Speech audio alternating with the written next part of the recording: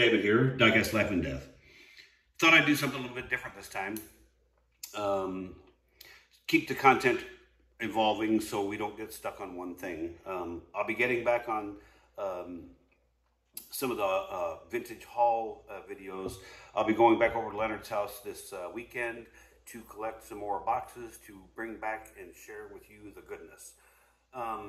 So a lot of you guys don't know, I just moved back to Texas, and so my household belongings will be here on this Friday, what is it, the 5th of November. So I guess what I'm trying to say is all of the cars I've been showing lately are cars that I have picked up in the last 3 months, because my collection of, call it a collection, the ginormous amount of obscene diecast that I own, excuse me guys, is going to be here on Friday. And I will start getting organized, getting things unpacked, getting the house put together, but I will be getting some content out because I have some cars in my collection that's showing up that I know I want to share with y'all, and I think you're going to be very interested to see. This collection spans, I'm 57 now, and I know I've got cars in my collection that I owned as a child. So this collection's been going for 50 years. It probably 50 years at best. And I think you can understand that 50 years of collecting, you can amass a lot of stuff. But today's topic, I thought we would take these 4 Mustangs. 3 of them are GT 500 Shelbys. This one over here, this green light is a Mach 1, but I don't have a Shelby GT 500 green light here in the house. But I thought it would be interesting to take a look at all different manufacturers, from Greenlight to MiniGT. This is also not a MiniGT, but there's a reason why I wanted to do this one, because AutoWorld here. These two are the same color, I think. So I thought it would be neat to be able to set these cars side by side and look at them with you guys, so you can decide, is the green light a bargain? I paid $7.99 for it, as you see from Hobby Lobby, but I call it the Lobster. So this and the AutoWorld are comparative in price as far as in the marketplace. The Mini GTs are obviously a little bit more expensive. So the question is it worth it? Well, we're going to find out. Well, I already know what my thoughts are, but we're going to go through these together, and we will take a look at them, and we'll set them side by side and get a good manufacturer's comparison. So we're going to start with the AutoWorld. So I'm not going to deny I have a enormous amount of respect for round 2 on these AutoWorlds. These AutoWorld cars, to me, are a great addition to the diecast market. I like my cars accurate as far as cars that were driven on the street, the way that you would see them driving on the road. And these cars obviously are a step up from the Hot Wheels or the Matchbox cars, even the car culture, premium Hot Wheels or premium Matchbox. These are just a step above. They're true 164. They're extremely well detailed. They're well put together. They're good rollers. And AutoWorld to me is a company that I think if you're not collecting AutoWorld cars, I think these are some of the best values for $7, $6. But so this one is in Legend Lime. Here, I'm going to zoom in a little bit so we can. Sorry about this, guys. I'm still learning how to do all this camera skill stuff. It's got the this has got the factory carbon fiber track package. So you note the rear spoiler has the carbon fiber print on it. The black roof, the black racing stripes, the black wheels. Let me see what. Oh, sorry. Just overall great presentation. The hoods do open, sort of. They're a little stiff. This one, wow. This one may not open. Hold on. Oh, there it is. It's smooth now. I don't know what was hung, but as you can see, the inside of the engine does have some fairly good detailing. With the white reservoir bottle and the silver supercharger. So not just a black lump in there. Headlights are detailed well. Taillights are detailed well. License plate, what does that license plate say? GT500, okay. So, just fantastic quality little cars for $7. And if you're not collecting AutoWorld, and if you're not familiar with them, I highly recommend you look into what round 2 is bringing to the table. Ooh, get back here. So we're going to open up next the green light, and I haven't cut the clamshell yet, so I apologize for that. Just stare at the goodness on the desk right there while I get this other one out. So we're going to open the green light next, because we're going to kind of go up in brands from AutoWorld to green light to the MiniGTs. And we're going to get a good representation of each company's take on the Mustang. So, like I said, this one is not exactly like the AutoWorld, because this is the Mach 1 and this is the GT500. So different engine, different style hood, different style wing, but this is just going to be a good representation of, you know, how the manufacturers approach these. This car has the black hood stripe with the red surround, black side stripe with the orange or reddish orange stripe, same as this. Front splitter looks good. Front splitter looks good. Grills are different. They would be in real life. They would be different. Hood obviously is different. Back of the car, the wing is different, and it would be in real life as well. These have the mirrors are cast as part of the body. Notice how the AutoWorld does not have the mirrors. You're not going to break these mirrors off because it's die cast as part of the body itself. Good detail on the, I don't know if you can see this, on the windows. You see the break between the, I gotta get the light just right, between the front, the door and the back little window. That's black detail on the window itself. The windows have the correct black detail as far as around the edges. Nicely detailed taillights, nicely detailed front end, and let me see if I can get this hood open.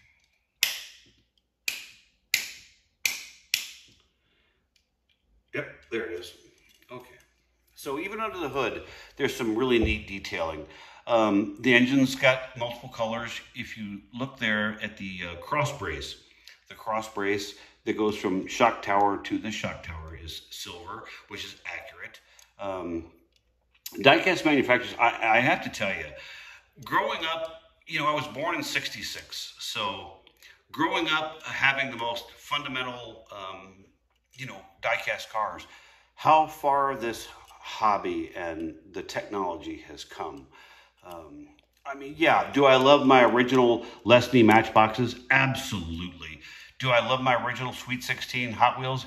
absolutely, and my red lines and all of that. But these cars just represent something that couldn't have been done back then. So I think we kind of live in the golden age of what do you call it? Diecast hobby.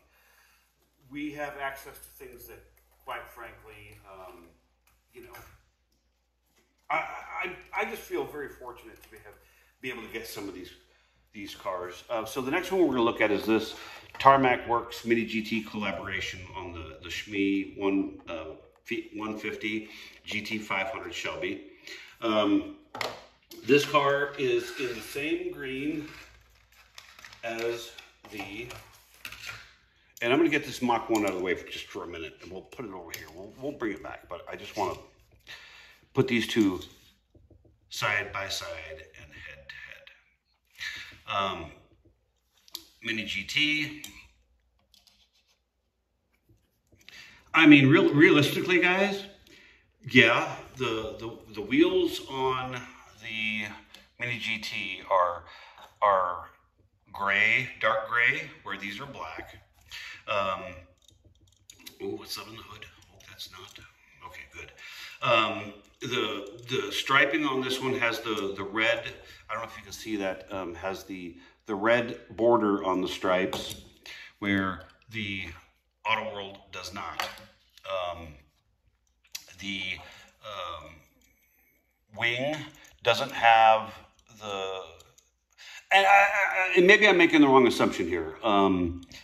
This car may not be representing the one with the carbon fiber track package, but I do believe it is, because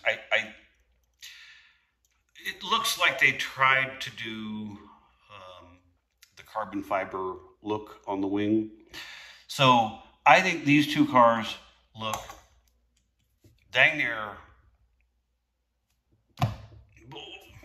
seriously. The MiniGT does not have the opening hood, so there's no detail under the hood.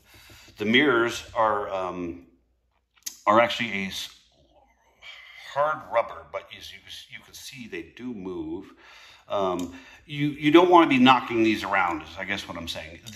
They're not going to just fall off the car, but you know, these on the Mach 1, you can sit here and not a problem. These, if you tap them, you'll hear it. They're flexible, so don't beat them up too hard. So this car right here runs about $15 depending on where you buy it. This car runs about $6.99 depending on where you buy it. Is this one worth twice the money? That's not for me to call. You know, that comes up to each individual collector. But, I mean, both cars look beautiful. This one might be a little bit better detailed because of the red stripe on the hood. You know, the red accent stripe on the hood. But rear details, yes. You do have the inserted lenses on the taillights and the inserted lenses on the headlights. But, I mean, guys, right? You tell me. They're just both very well done. And I'm surprised that, I mean, the paint color is a dead-on match. Great work on both of these cars. I'm very surprised that, and I say I'm very surprised, I didn't take this one out of the box before. This is the first time I've held this one, and you saw me open that one. So neither of these have I ever held in my hand until now. And had never done a side-by-side comparison on these. And I am, despite the fact that this car is half the price of this one doesn't have the mirrors, so, you know, okay. But beside that, these, like I said, I think the AutoWorlds are an absolute value. Same with the green light. this Mach 1 back here. I think it's an absolute value for the $7 that you pay for these. This one is not the best roller in the world. The AutoWorld is, and the MiniGT is.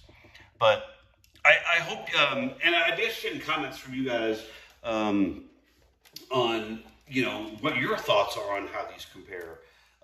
This other one I'm going to open up just to put another MiniGT on the table. And let me get this package open. And it's the Miho exclusive and this is a wide body, so it's got a little bit different, so you can compare. So if you compare this one to this one, you'll notice this one has, oh, I keep getting out of frame, guys. This one has a slightly wider front fenders, and that gives you these extractors on the fenders themselves. It's got a little bit more aggressive on the hips. But all in all, great presentation. Love the color, torch red. This one is not... what is that? Huh? In my hand? Yeah, the front's a little bit down because if you don't set it on the table, the front wheels do spin. They just, I guess when the car goes down, they hit the top of the wheel arch. But there again, same lensed taillights, same front lens taillights. But I just wanted to put some content out there that was a little bit different and let you guys see these 4 cars and decide for yourself, is the $15 version, here, I'm gonna do this.